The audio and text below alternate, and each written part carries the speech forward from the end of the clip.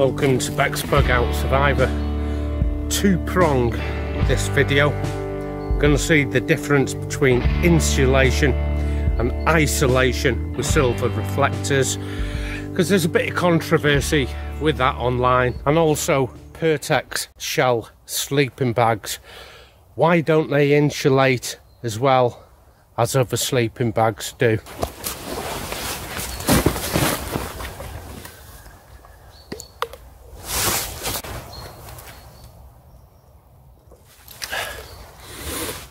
And the reason Pertex doesn't always insulate like a stitch-through sleeping bag is because of its shield it has on the outside, and the fill is absolutely separate from the inner and outer sleeping bag.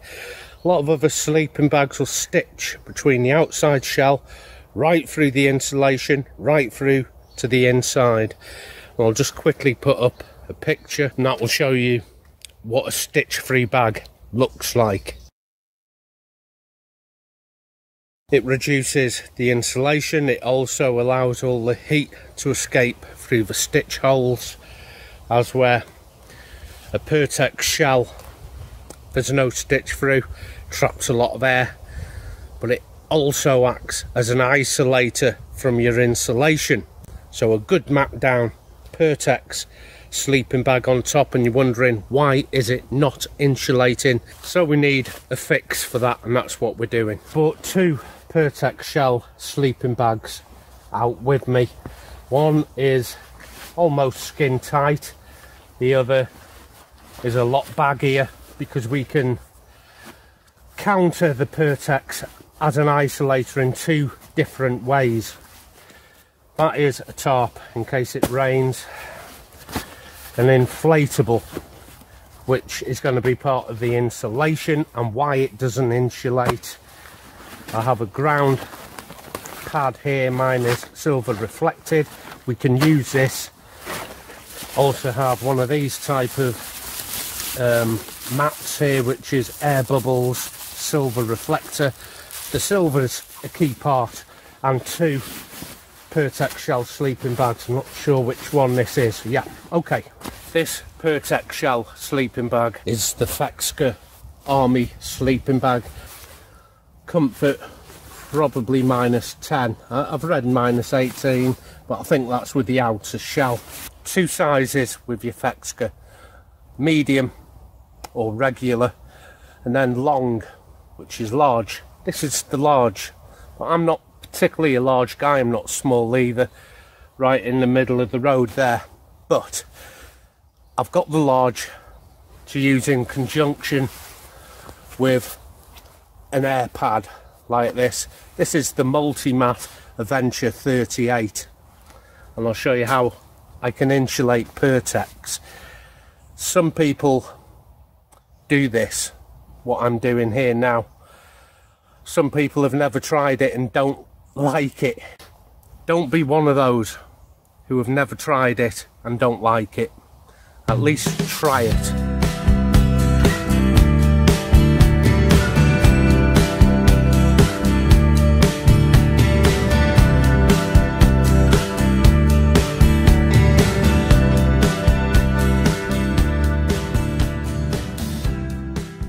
A Pertex shell, what is that?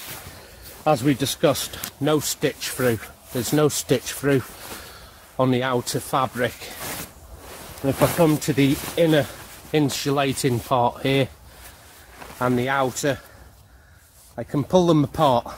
So I hope that makes sense. We've got an air gap, in other words, between the stitch through of the inner, an air gap, and then the shell. That shell is Pertex, and it doesn't let that heat escape either, although it still wicks moisture to a degree. The trouble is, I put the air pad down, put the bag on top, and because it's such a good isolator, it fails to insulate. Let's see what I mean. The Adventure 38 mummy shape air pad. On its own, this is an insulator. It puts a barrier between the cold ground, my sleeping bag with me in the sleeping bag. Therefore, it should insulate me. Okay, that's firm enough. And remember, in winter, this may contract and expand as the temperature changes and deflate slightly. It's going to happen with most air pads in the middle of the night. This here, under the sleeping bag.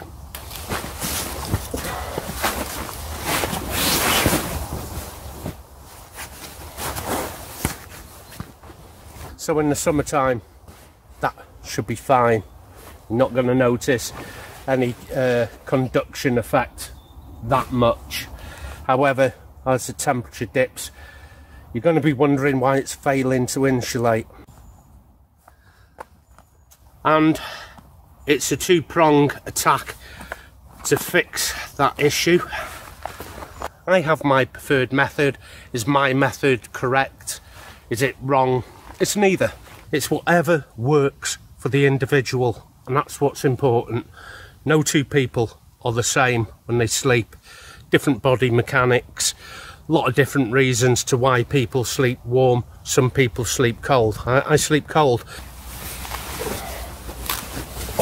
This will keep me warm for a bit, and then it'll stop insulating. I'll start getting a cold bum. What's the problem? And you could be scratching your head thinking, I have an Arctic sleeping bag, take me down -10. I know the sleeping bag is warm. I have an insulating pad, 5.3, or it might be 5.6, doesn't matter. Yours will be different. The two together surely should work. Sitting here, got a cold ass. All to do with this Pertex shell acting as an isolator. In other words, it's a barrier between any heat that is being generated by my body getting through the shell of the sleeping bag, eventually warming me. Stitch through sleeping bags, you won't have that effect, but instead you'll have the effect of it losing any body heat through the stitch work. One winter season air pad, one Arctic sleeping bag. This is the medium weight, -10. Inside, like that. First thing when I get in using this system is that I'm not going to use the hood, because I want to trap as much air as I can around the neck. In the hood would go my jacket or something to make a pillow. And zipping up, you can see how much of a tight seal I have around my neck area here. I'm wearing a scarf and hat, and this system is phenomenal. No air can escape through this neck baffle, or rather neck area, because this bag does not have a baffle. It prevents all the heat energy that I've created escaping either. The trouble I've had using it this way with the pad in the bag and wearing a hood is when I turn to my side,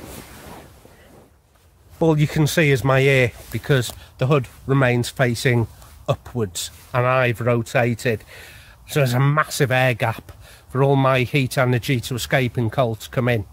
So get used to wearing a hat and a scarf and just zip up. A lot of people who are serious backpackers can see the benefit of not having a hood. Most modern day sleeping bags, by the way, now have an option that you can click whether you want a hood or not. Like I said, it creates a tighter seal where a hat will do. Let's face it, you'll have a hat in your pack for the day hike. Instantly very, very warm compared to when I got in and I had that cold butt just lying there. That's gone. I have the insulation in with me. There's nowhere for the heat to escape, providing, of course, I'm zipped right up to my neck, got a hat and scarf on. You can see around the neck there, no heat loss at all. Any heat I'm generating is going to stay in the bag all night. There is going to be a factor of the ground now chilling the actual pad. That is called convection. But I did bring that silver bubble reflector with me, and that could help here. How would I use that? I've had this confusion on my channel before, the difference between using this as an insulator and how I use it as an isolator. I have my insulation in the form of that air pad. I have my insulation. I don't want further insulation unless it's particularly cold. This can be used as an isolator, a barrier that goes on the cold ground. A lot of people at this point would like to argue that this goes under my body. You don't have bare skin on this stuff. Some people will even argue it goes between the pad and the sleeping bag. But remember, we have insulation. This is going to be an isolator.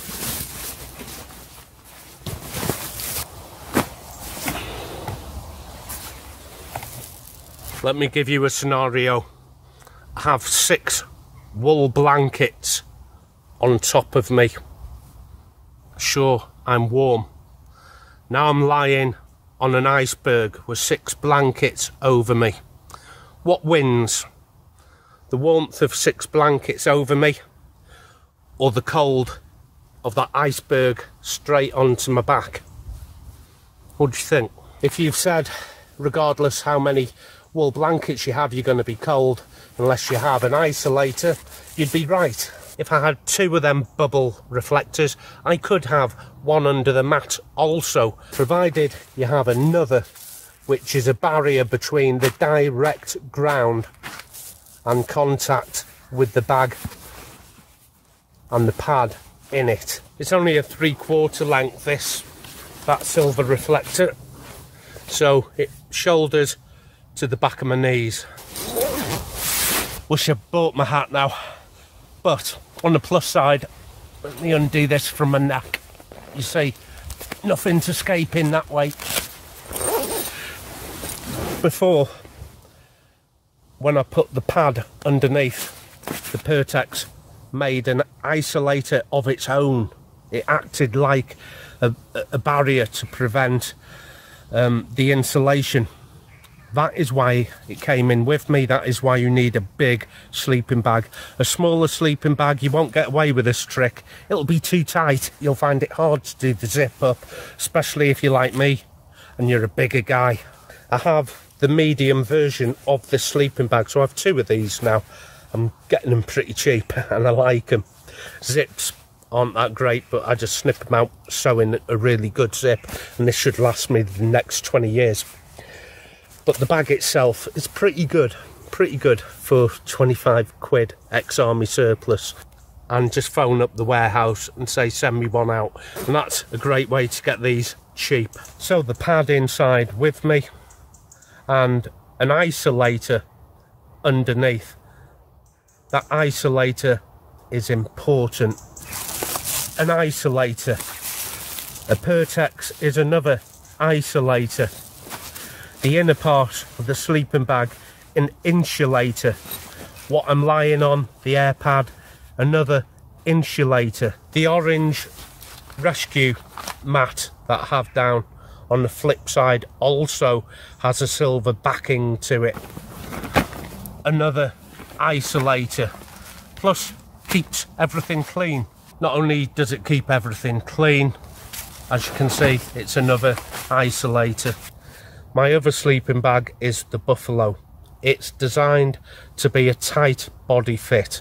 You actually measure it to your height and your width, and you get in, and it is so tight. That's how it insulates. I am not going to get away with putting an air pad in that. So let me disassemble all this and we'll have a look at method number 2.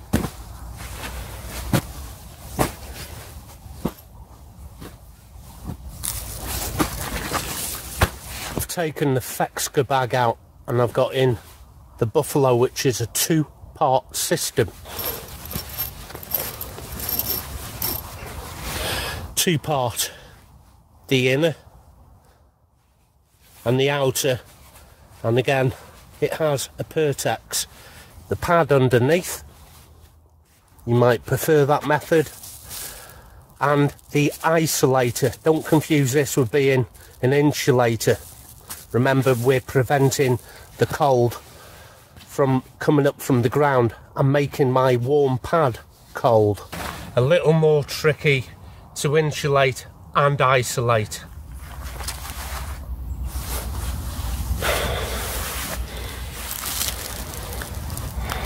I'm still left with the same problem. The Pertex is still acting as an isolator, preventing me from gaining any insulating value from the pad.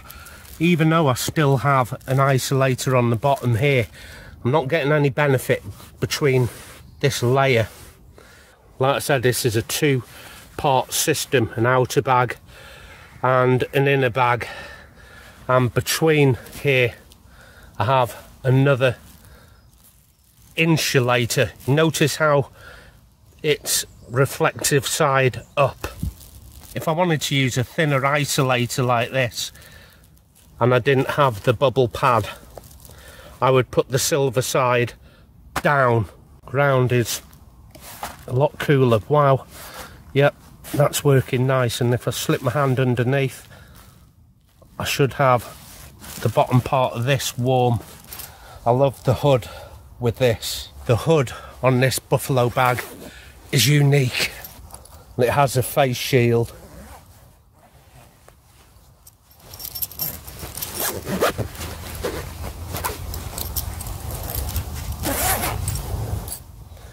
Which is accessible through the top and bottom.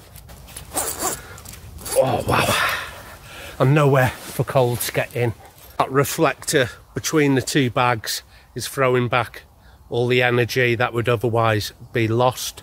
And I first discovered it last year, this problem, when I took out a sheepskin rug, big one, and put it in my hammock, and I put this very sleeping bag system straight on top of my sheepskin, which is otherwise brilliantly warm.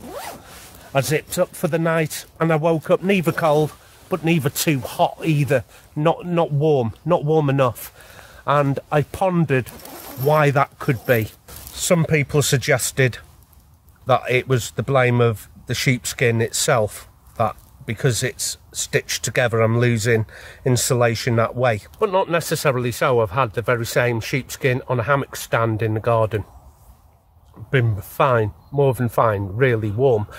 So the conclusion in my mind is the Pertex shell is working as an isolator. And I did another night camp. This time I was straight on top of my sheepskin. However, I just left the bag unzipped, turned it over and used it like a quilt, like a duvet. So I wasn't zipped up, it went over me like a blanket. Toasty warm all night. And that is available to watch, that video. A lot of people will say you're going to be warmer without your clothes. It's true as far as I can see with cotton. I hate wearing cotton inside a sleeping bag, and a lot of people say you're going to be warmer stripping off and then getting in. Here's the thing, I am not going to make YouTube videos naked just for you to see me naked getting in a bag. It's strange. It's a work of a pervert. So although I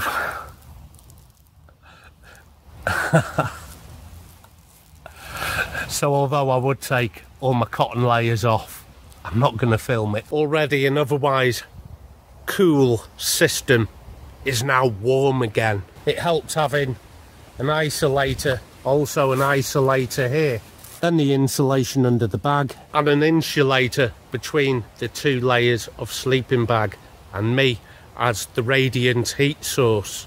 Don't forget to get a stainless steel water bottle, fill it up full of warm water, put it in a sock, get it down the bottom of your sleeping bag, and because there's nowhere for that warm air to escape round the neck area. If you've got a good sleeping bag, you're going to be toasty warm all night. So 2 ways of doing the same thing. One with quite a big, large sleeping bag, which I can get the pad in with me, and it needs to be wide, otherwise too tight. Love that idea. Remember, don't put the hood on, just get it round your neck. Wear a scrim scarf as well, and a hat. The hat, you lose about 83% of your body heat through the crown there, your baldy bit. That prevents a lot of heat loss, and I'm preventing heat loss through having a scarf on. The only issue I don't like with it, wearing a hood, is when I rotate, the face hole remains pointing at the sky, although my head is lying on the side, because I've rotated from my back to my side, so the bag doesn't come with me. Hence, hat, scarf, don't use a hood, zip up. Don't like that idea and you've got a smaller bag like that, you can have the pad underneath. Totally different option, but achieving the same goal of using insulation and an isolator, and that works too. But in this instance, I'm using a system, a 2-bag system, with the insulating silver reflector facing up towards the sky between the 2 sleeping bags, radiating that energy back towards my body. And I also have an isolator under my blow up pad as well, and that's a way of doing it that way. A better idea that if you like to have the hood, and when you rotate to your side, the whole sleeping bag comes with you regardless. So 2 very different ways. I would recommend that first option, getting your pad in with your hat, scarf. You're going to notice a tremendous difference, but like I said, get a big bag, buy the large or the wide. If you already have a bag and no intentions of buying a new one, this would be the option for you, but you're going to need 2-bag system. It doesn't have to be a dedicated system. You could use an old army jungle sleeping bag, and a jungle sleeping bag is for low temperatures. It won't offer much in the way of warmth, but it traps a barrier of air, and you've got that silver reflector pushing energy towards your body. Right then, before I fall asleep, I'm going to put my boots back on, start packing up.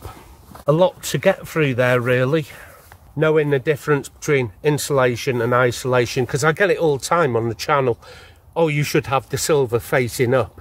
Most of the time I do have a second pad where the silver is facing up, but viewers will often see me putting the silver side down, and you can always put another one on top of your air pad, silver facing up. And these little foam silver reflectors, they're really light. You can have 2. They don't cost much, they don't take up much space. So until next time, you take care of yourself and have a warmer night's sleep where you possibly can. See you next time. Happy trails.